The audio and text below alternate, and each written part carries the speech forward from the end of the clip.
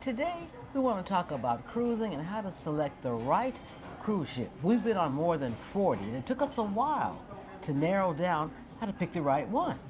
So let me give you guys a little brief history.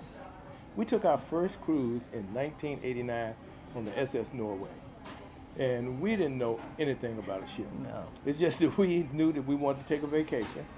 And we went into a hard office travel agent down the street from our house, and she sold us on this cruise. Because at that time, there was no YouTube, there was no internet. We couldn't research it for ourselves. We just looked at the brochure and said, okay, that's a Caribbean cruise, we'll take it. Yeah, so all we knew was we were going on a cruise, and we was going to the Caribbean. And so what happened was we got on this ship, and we were, hey, green as a pool table and twice as square. We didn't know anything about cruising. So we got the cheapest fare, guys, like most people do on their first cruise. We was on deck one. I think it was 2. It was somewhere near the bottom. Hey, guys, we were so close to the engine that we could actually hear the engine in our cabin. And it was an inside cabin. Oh. We didn't have any windows. No. And so also, this is comical. We didn't know that your cabin steward would come and make up your cabin. We thought somebody was trying to break in the cabin to us. So don't judge us. Don't judge us. We were asleep and we thought, who's coming in the door at night? We've grown a lot since then. But researching, finding out what ship you want to cruise on is very important now. And it's much easier now with YouTube and other resources. You can put in the time, you can make a good judgment when you're researching a cruise. And it's important to do that research because some people who are new to cruising will try one, have chosen the wrong ship, didn't have the experience they wanted, and want to never cruise again and tell everybody else that cruising is no good as well. So right out of the gate, if someone is thinking about a cruise, I highly recommend that you go to YouTube. Go to YouTube, put in cruises, and you will receive a plethora of information in regards to all type of cruises. And spend a little time. But you can do food tours. You can do actual walking tours, virtual walking tours through the ship. You can do cabin tours. Yeah, It'll show you what an inside cabin is. It'll show you what an ocean view, what a balcony, what a suite. Because if you rely solely on what you hear in travel groups, that can be detrimental. Because everybody's opinion is different. And it is important, first of all, to decide what kind of experience you want from cruising. Some people want adventure. Some people want nightlife. You got to pick the one, decide what you want. We own a travel agency, and that's how we vet potential clients. We'll say whether it's a cruise or a land tour, what kind of experience do you want to have on your vacation? Once they let us know that, then we can recommend options that will fit them. So your cruise experience needs to fit what you're looking for. Yeah, you'll find some people who will go, say, to Alaska. They would take a bathing suit and a bikini. And then they'll come back and say the cruise was trash.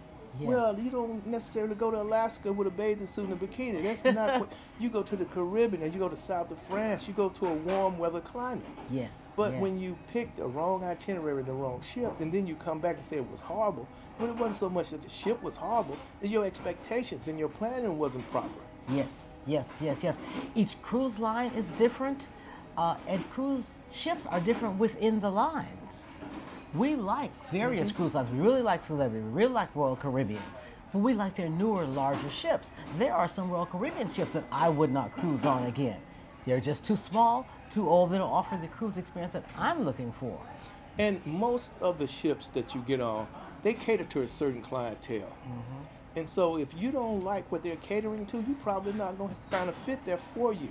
Some are more kid-friendly. Yes. When our son was small, we definitely chose the ones that had water slides and all the fun things that he would enjoy and that we could enjoy as a family.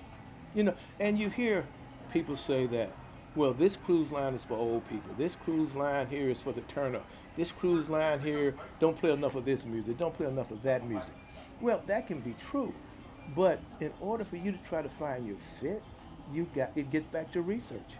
Yeah. And here's another important factor too. You can sail on the same ship, and the experience can be different from week to week because a lot of the passengers bring the vibe with them. Exactly. If you get a party group get on any ship, if they bring that vibe with them, they're gonna party on that ship. Or it's the time of year. For True. example, currently we're on the Celebrity Eclipse, and it's the week after Thanksgiving. Last week, we were told there were lots of families and lots of kids. Kids were out of school. This week, not so much. It just depends on when school is out and when people want and can cruise. And another important thing too, guys, is you're going to normally get what you pay for when it comes to comfort, food quality, Yes. entertainment level. And if you get a $15 cruise, guys, come on. If you can find one. Yeah, but I'm just trying to make a point. If you get a Yeah. $15 cruise, what do you expect? Yeah. You know, so it equates. And so now sometimes you can get a good deal on a real high level cruise ship. That's exceptional. Normally, the price is going to fit the product. What you pay for Well is what said. you're going to get. Well you said. know, it's Well said. it's hard to get around that, but that's just the reality of the situation. You normally get what you pay for when it comes to cruising. And here's another consideration. Yes, you can book directly with the cruise line, but I recommend booking through a professional like us. We're cruise experts to match. Oftentimes, the prices we have, because we have group space, are lower than what you can get with the cruise line. But more importantly, we can help you cut down a lot of the guesswork as to what you will enjoy, and you'll have the vacation experience that you're looking for. And just to bring that home a little bit more, as travel professionals, if a young couple come to us, early 20s on their honeymoon, we're not going to put them on, we're not going to recommend that they go on Princess or Holland American or Viking. We would recommend probably Carnival. We'll recommend Royal Caribbean, Virgin, Yeah. Norwegian, because we know normally what they're looking for, they're not going to find it on those previous ships that I named. And so the cruise have to fit the person. Yeah. That's where your travel advisor and your professionals come in. They will put you on a ship where it fits you and your personality. Yes, yes, yes. And we're experts, so we know which cruise ships offer which activities. Some have pickleball, some have basketball, some have water slides, bumper cars. We know who has what. We can help you out. Yeah, time of year, location, price, all of that factors in when you're selecting a cruise. So cruising really is the best value vacation for your vacation dollar if you choose the right one. And as you see, with new ships coming online, with more innovation, more activities, more things added into it, the prices are increasing also.